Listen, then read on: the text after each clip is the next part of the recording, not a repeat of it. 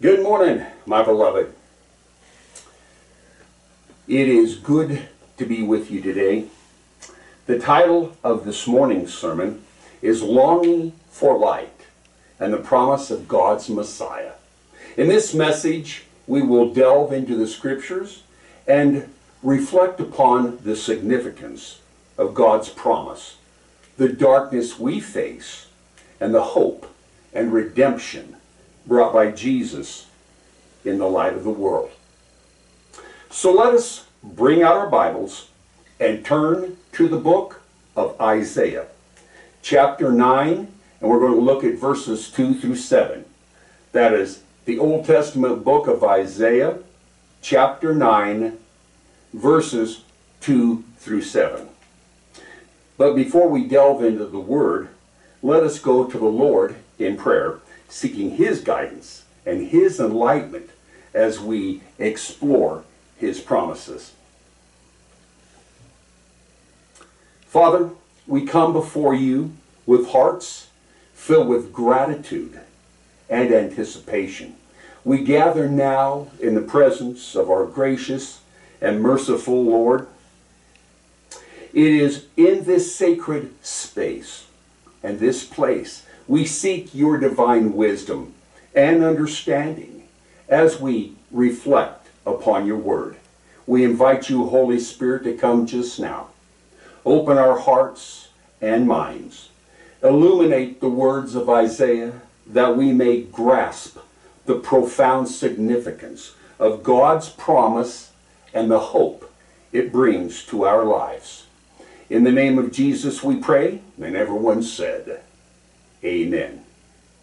The first point that I'd like to look at this morning is going to come from verses 2 through 3. It's the darkness of the world in which we live. So join me now as we read from the scriptures. Isaiah chapter 9, verses 2 through 3, starting with verse 2. Quote, "The people walking in darkness have seen a great light. On those living in the land of deep darkness, a light has dawned. You have enlarged the nation and increased their joy. They rejoice before you as people rejoice at the harvest, as warriors rejoice when dividing the plunder." Close quote. Dear friends, as we humbly read from Isaiah here, we observe that the world in which we live is shrouded in darkness. Sin has permeated every aspect of our lives, leaving us trapped in spiritual darkness. Despite our endeavors to find fulfillment in worldly pleasures, a sense of emptiness and loss pervades our existence. The consequences of sin have manifested themselves in broken relationships, wars, injustices, and widespread suffering. And there's no time of the year that is more so than during the Christmas holiday season.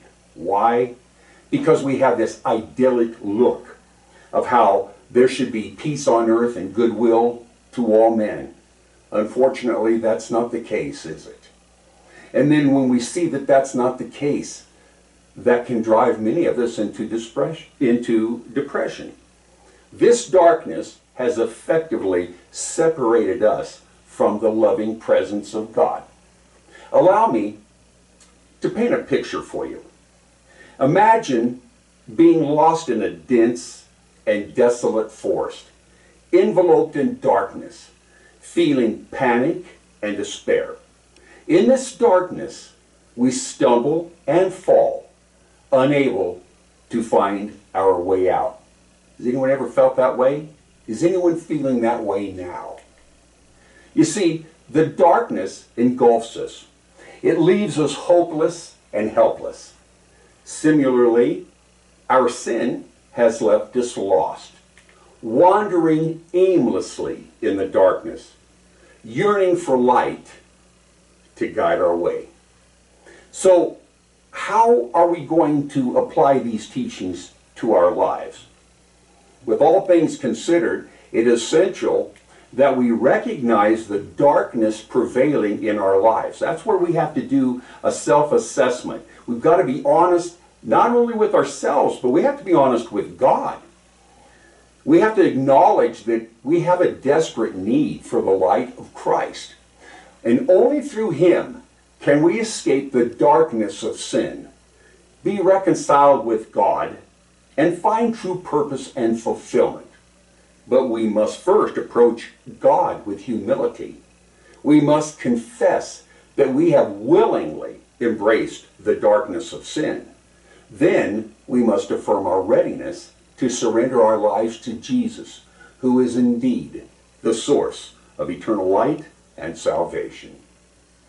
The second point I'd like to speak about this morning is the promise of the Messiah.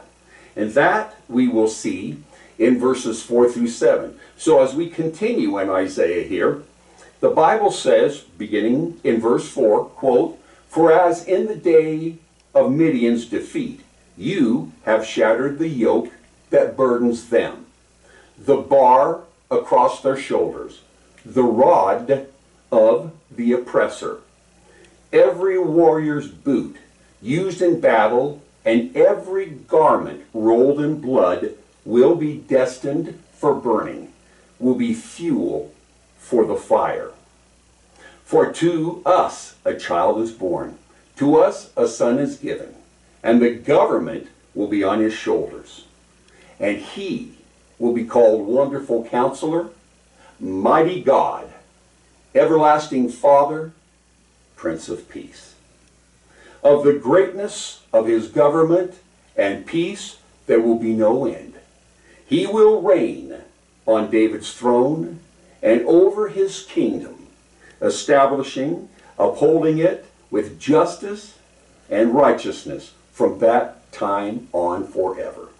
The zeal of the Lord Almighty will accomplish this." Close quote. For those of you who are interested, I am reading this morning from the New International Version, the NIV. Beloved, in the thick of our darkness, God has not abandoned us. In these verses, we see the promise of a Messiah who brings hope and liberation to a people living in the shadow of darkness. Throughout the Old Testament, God faithfully promised to send a Messiah, a Savior, who would both illuminate the world with his light and offer salvation. This promise gave hope to the Israelites, who eagerly awaited their Savior's revival and arrival. This Messiah would free them from the bondage of sin and restore their relationship with God. This promise instilled hope in the hearts of the Israelites as they eagerly awaited the arrival of their long-awaited Messiah.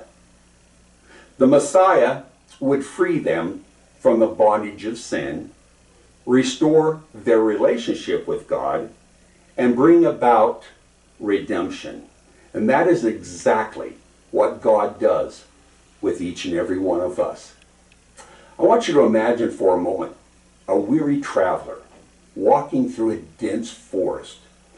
He's in utter darkness, or she, when suddenly a distant light appears, serving as a beacon of hope and guiding the traveler towards safety. I like to also use this analogy of a ship, and it's being tossed to and fro on the stormy seas. And on this ship, there are seasoned seamen, but yet they are fearing for their very lives because of the intensity of the storm and the waves. And yet, there it is, a glimmer of a light. Yes, it's the light. It's from a lighthouse. Jesus Christ is indeed that lighthouse. And in the very same way, God's promise of a Messiah serve as a light on our spiritual journey, providing hope and pointing us toward redemption. Now, in view of this promise, let us hold on to hope in our darkest moments. You see, the devil attacks us when we are at the darkest times and the darkest moments in our lives. He wants us to feel that there is no hope. But we need to hold on, knowing that God is faithful and his plans never fail. You see, God has a distinct plan for each and every one of us. He triumphed over sin and death through the birth, life, death, resurrection, and ascension of his Son, Jesus Christ. So let us trust in his perfect timing and be encouraged to go forth and persevere, knowing that the light of the Messiah will shine upon us. The third and final point this morning is the light of Christ. Returning to Isaiah verses 2 and 3, we are reminded that in due time, God sent his Son, Jesus Christ, as the light of the world, and its significance in our lives. Once again, starting in verse 2, quote, "The people walking in darkness have seen a great light. On those living in the land of deep darkness, a light has dawned." You have enlarged the nation and increased their joy. They rejoice before you as people rejoice at the harvest, as warriors rejoice when dividing the plunder. Close quote. Beloved, in the fullness of time, God faithfully fulfilled his promise by sending his beloved Son, Jesus Christ, into the world. He didn't send him 1 second early. He didn't send him 1 second late. But he sent him in the fullness of time. Jesus is the true light that has pierced through the darkness, bringing hope, healing, and salvation. Through his death, life, and resurrection, Jesus conquered sin and death, offering us the opportunity to be reconciled with God and experience eternal life. Through his life, death, and resurrection, Jesus conquered sin and death, offering us the opportunity to be restored to our relationship with God and to experience eternal life in him. The imagery presented in these verses is powerful and evocative. It speaks of a profound transformation from darkness to light. It reminds us that the world was once enveloped in darkness, trapped in the chains of sin, with no hope or means of escape. But in his boundless love and mercy, God shone his radiant light upon us, forever altering the course of humanity. Imagine a metaphorical sunrise after a long, cold night. As the darkness dissipates, the sun's rays start to bring warmth and joy and the promise of a new beginning. And in a similar manner, Jesus, the light of the world, dispels the darkness of sin, offering forgiveness, love, and the opportunity to start anew. Through him, we can experience a radical transformation, an awakening from a spiritual slumber into a vibrant, fulfilled life in Christ. We must respond to the light of Christ, and we need to do that by surrendering our lives to him. We need to trust in his redemptive work. As we walk in his light, we are called to live as children of light, sharing his love, mercy, and compassion with those around us. Let us be transformed by the light of Christ, reflecting his glory in all that we say and do. Longing for light and the promise of God's Messiah alludes to the deep yearning for salvation and hope that has been ever present throughout the history of mankind. The concept of a promised Messiah, a Savior, who would bring light and redemption to a dark and broken world, has resonated with people across cultures and generations. This longing has been driven by three factors: the recognition of human brokenness and the need for restoration, the hope for divine intervention in the face of suffering, and the belief in the fulfillment of ancient prophecies. Firstly, the recognition of human brokenness and the need for restoration has driven the longing for a Messiah. Throughout history, humanity has grappled with its own imperfections, experiencing suffering, injustice, and moral failings. This awareness of our brokenness has led individuals and communities to desire a solution beyond their own capabilities. The promise of a Messiah, an anointed individual empowered by God to bring about deliverance and restoration, has served as a beacon of hope, offering the possibility of healing and redemption for a wounded world. Secondly, the hope for divine intervention in the face of suffering plays a vital role in the longing for a Messiah. Throughout human history, individuals and societies have faced immense and seemingly insurmountable challenges such as natural disasters, wars, oppression, or personal hardships. In times of darkness and despair, people have sought solace and reassurance in the belief that a divine figure will intervene, bringing comfort, justice, and relief from suffering.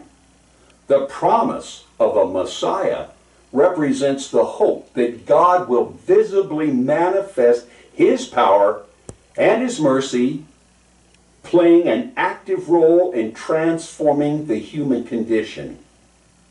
Lastly, the belief in the fulfillment of ancient prophecies has also contributed to the longing for a Messiah. Across religious traditions, numerous prophecies foretold the coming of a chosen one who would bring salvation and establish a new era of peace and righteousness.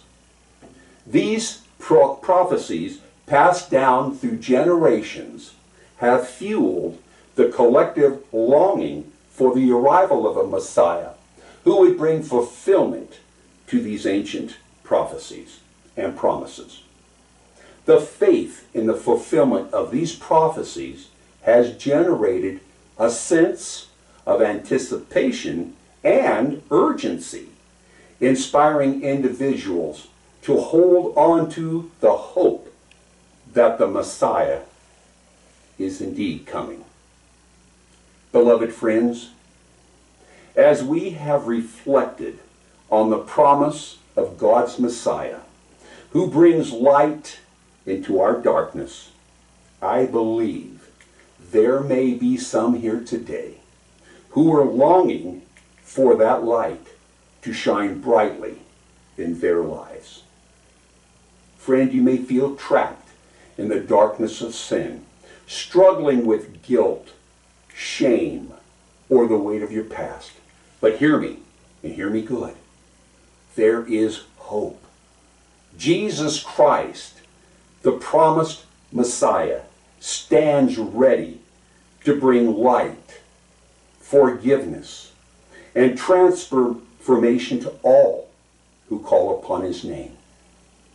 He invites you right now to come to Him, just as you are, with all your burdens, fears, and doubts. He is the answer to the longing in your heart, and He longs to meet you right where you're at, meet you right here.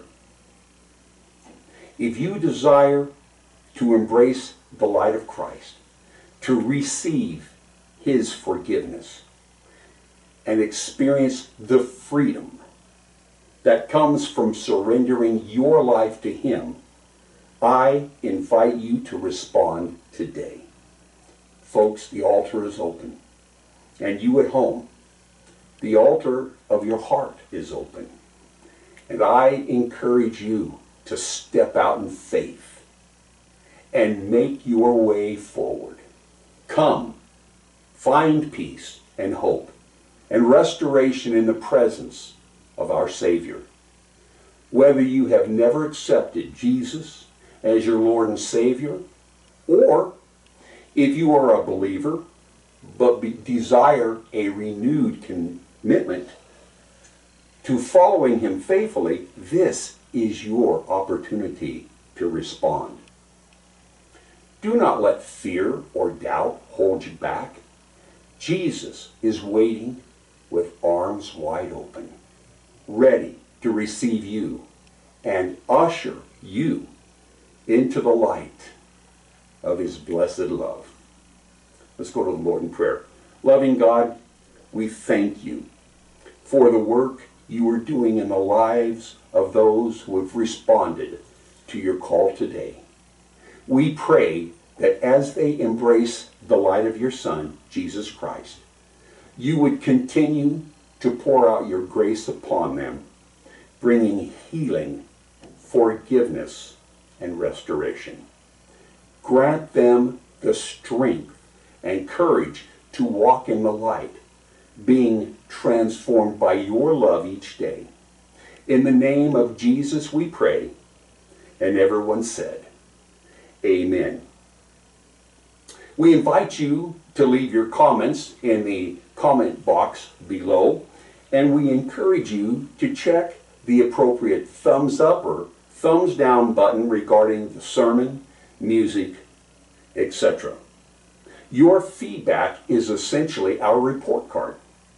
We value your comments, so please let us know how we're doing.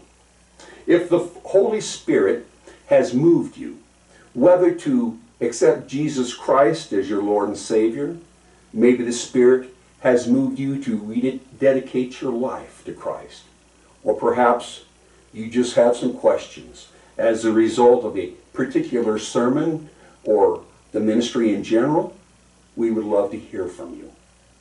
We invite one and all who have the desire to join our ministry as prayer warriors. In order to do that, all you need to do is click on that little red subscribe button in the lower right-hand corner of the video. That said, we invite you to leave your prayer requests and praises in the comments section below. Due to the fact our ministry is a public forum, we ask that you keep your prayer requests and praises brief. And for everyone's safety, please refer to yourselves or others on a first-name basis only. That's all the time we have for today. May God richly bless you and yours. Have a blessed rest of your day, a blessed week in the Lord. Until we meet again, beloved flock, I bid you adieu. Good morning.